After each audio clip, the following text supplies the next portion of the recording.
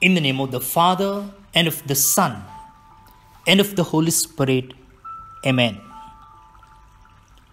My dear friends, we the Carmelite Fathers greet you in the name of Infant Jesus and warmly welcome you to Carmel Light reflection on the day's Gospel. It's Monday of the 23rd week in Ordinary Time. The Holy Gospel according to Luke, chapter 6, verses 6 to 11. It happened that on a Sabbath, when Jesus entered the synagogue and taught, a man was there whose right hand was withered. And the scribes and the Pharisees watched him to see whether he would heal on the Sabbath, so that they might find an accusation against him. But he knew their thoughts. And he said to the man who had the withered hand, "Come and stand here." And he rose and stood there. And Jesus said to them, "I ask you, is it lawful on the Sabbath to do good or to do harm? To save life or to destroy it?" And he looked around on them all and said to them, "Stretch out your hand." And he did so, and his hand was restored. But they were filled with fury and discussed with one another what they might do to Jesus.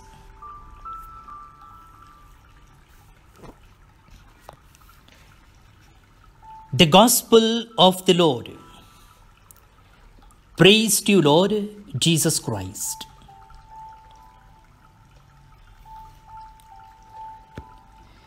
My dear friends,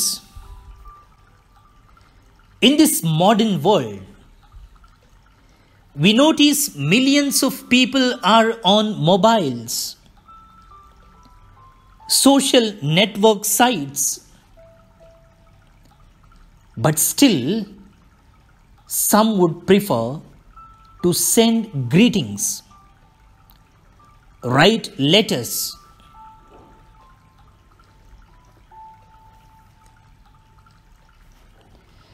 earlier, we used to write inland letters.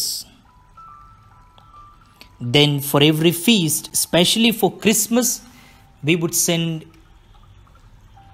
greeting cards. I remember when I went to the seminary, I took around 50 inland letters. But now that habit has come down, but still there are people who write letters, who send greeting cards. All because we treasure the relationship we have with the people who give meaning to our life. Of course, some relationships break off soon.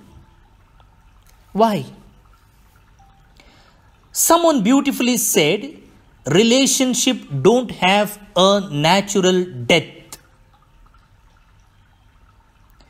They are murdered by our ego, ignorance and attitude. Relationships don't have a natural death. They are murdered by our ego, ignorance and attitude. When there is love and understanding, relationships never end. In today's Gospel, my dear friends, we heard about Jesus healing the withered hand of a man in the synagogue on a Sabbath day. The attitude Ignorance and ego of many Jewish authorities, scribes and Pharisees did not allow their mind and heart to understand the words and deeds of Jesus. They began accusing him. The authorities were more concerned in keeping up with the law of the Sabbath than to provide relief to the suffering man. They could save a fallen animal from a pit on a Sabbath day, but not show compassion to a fellow human being. They were selfish to the core.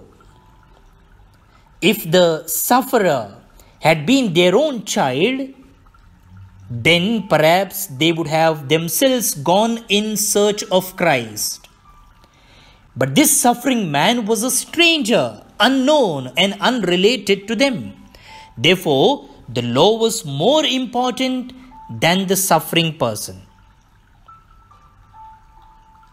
Jesus, my dear friends, had the right attitude to save the man, not only by healing him physically, but also forgiving his faults and granting him grace, peace and joy. St. Paul exhorts us to change and mend our attitudes. Let us celebrate the festival not with the old leaven, the leaven of malice and evil, but with the unleavened bread of sincerity and truth.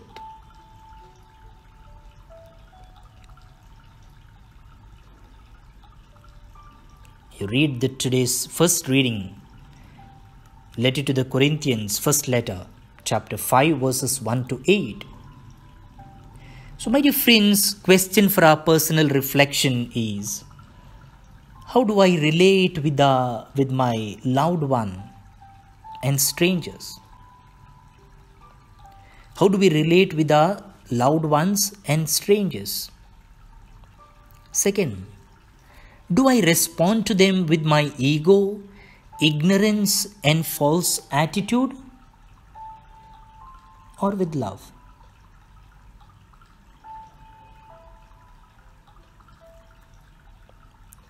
Let us pray. My dear friends, today, as we find in the Bible diary, is the birthday of Janice Mendonça from Mumbai and Janet Juliana D'Souza from Bantwal. We wish them happy birthday and we pray God's choicest blessings on them.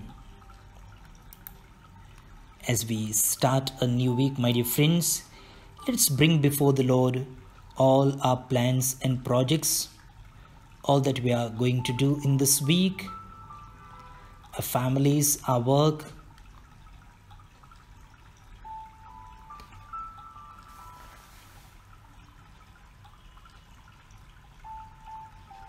The sick and the aged, especially those who have sent their prayer requests, our benefactors, our donors, well-wishers.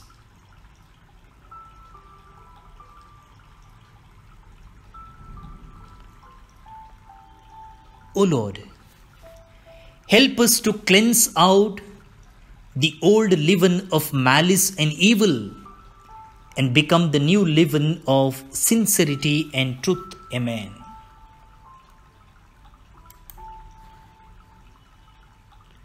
Have a great Monday, my dear friends. May Almighty God bless you, the Father and the Son and the Holy Spirit. Amen.